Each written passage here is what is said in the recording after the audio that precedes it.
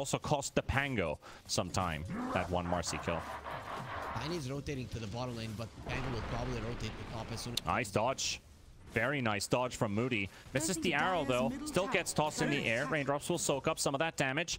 Body blocks the life stealer, and here comes Pango from the back with a haste rune. They just killed In Your Dream in the top lane, and maybe even more for Purple Paradox. Can they get this to work? Misses the swashbuckle, but it doesn't matter. Life stealer still gets the kill. Shield crash with a slow, and Beastmaster level 5. No roar. Waves up his arm and doesn't get the high five, but gets the kill instead, which is much better.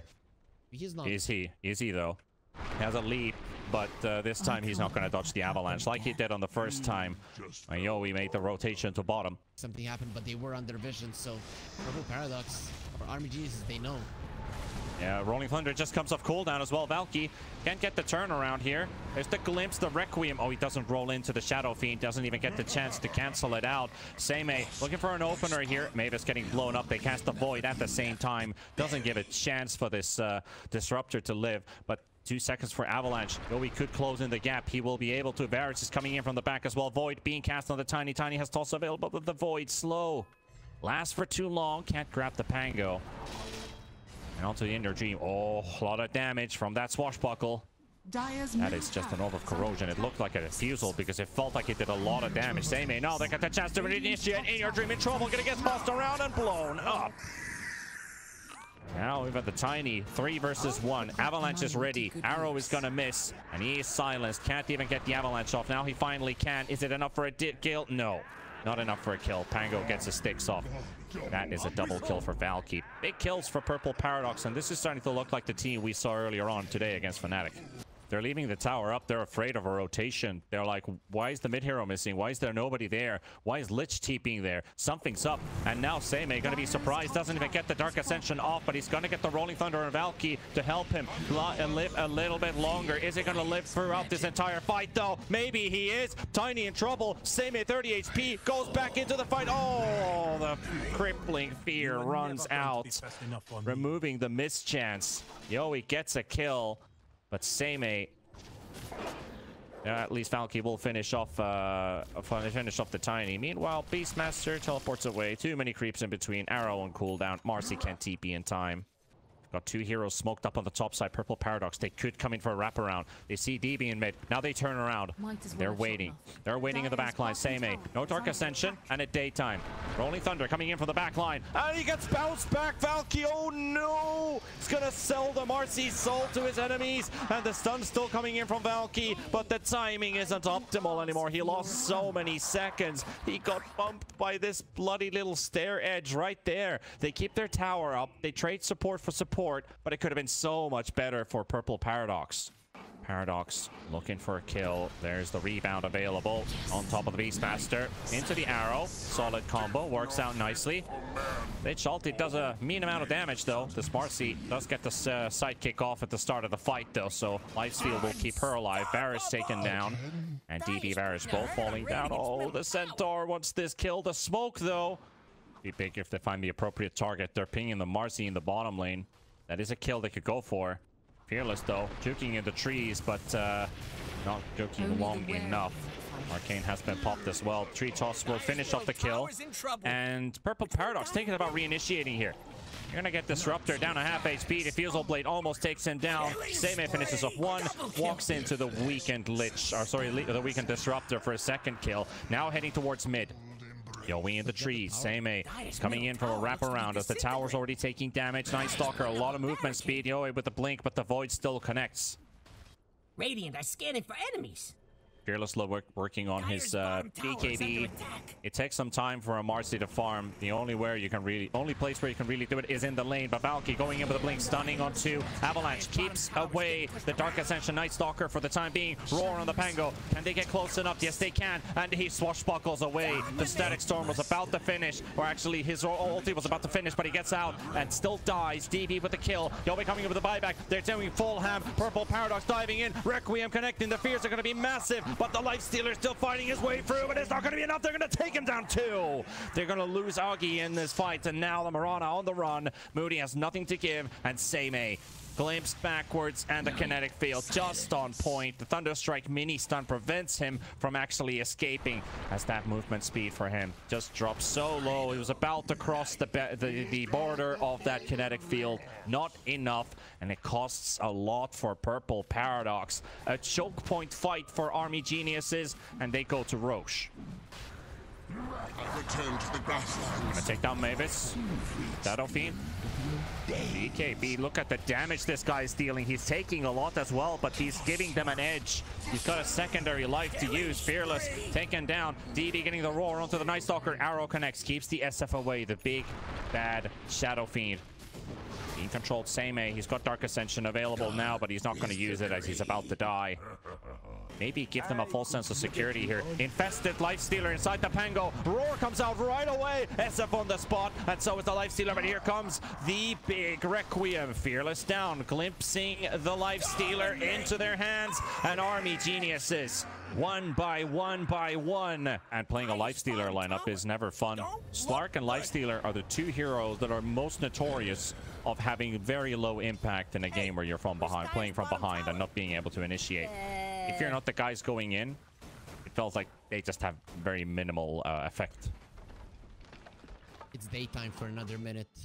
Army Geniuses, okay, they don't feel comfortable. Forced out the side of Purple Paradox in their base, and now you go for a tower. That's the last outer tower, and again, if Purple Paradox just in, they're most likely gonna be losing. Gonna have to let this one go. Luckily for them, the outer towers don't mean much. It's all about the movements and pushing out the... See how well they... Radiant's middle tower has fallen. All I can give us. Paradox going for the fight into vision of Army Geniuses, but if they can get this one to work, it's going to start with the Disruptor. Double Force Staff, not enough to save him. Lich is down as well. That's a good start for the fight. Without the supports, it's just down to damage. Requiem being loaded up. Roar coming onto the Marcy. Marcy going to get hammered down by In Your Dream. Just no mercy whatsoever. 4 versus 3.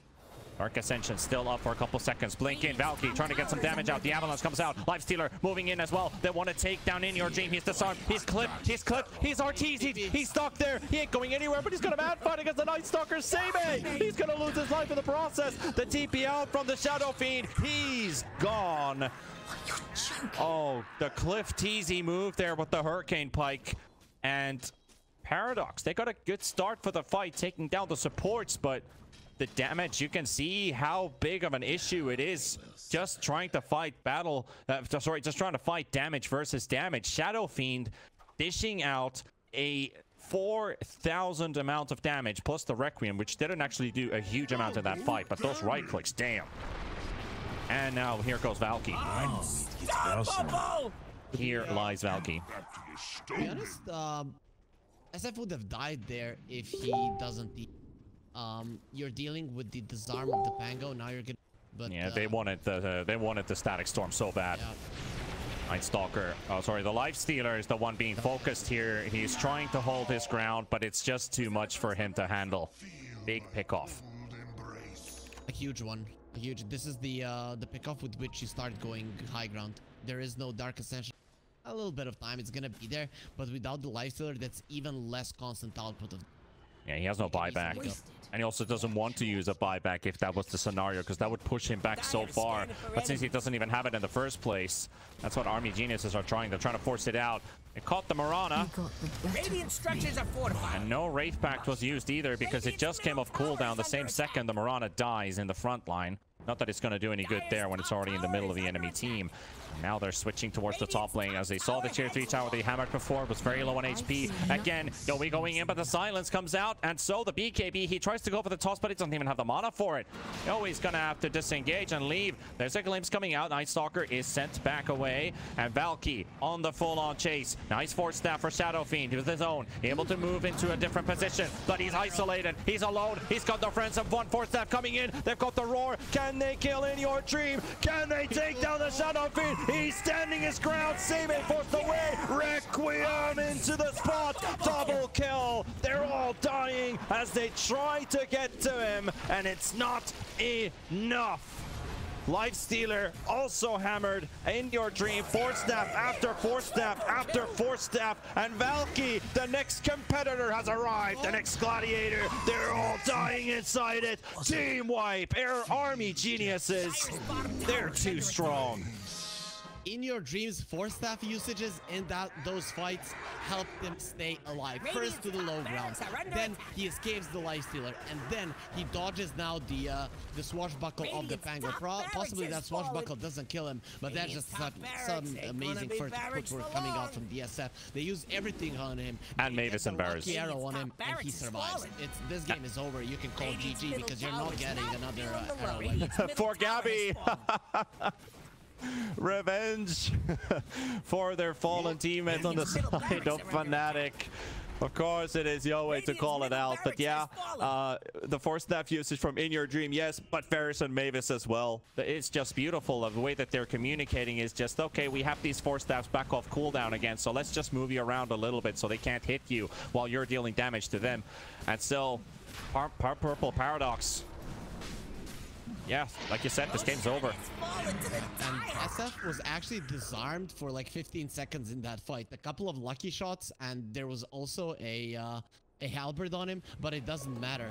In those 6 seconds during the duration of the BKB, with just the Morbid Mask lifesteal, he's lifestealing so much because he has so much attack speed, so much damage. It was impossible for anyone to stand their ground.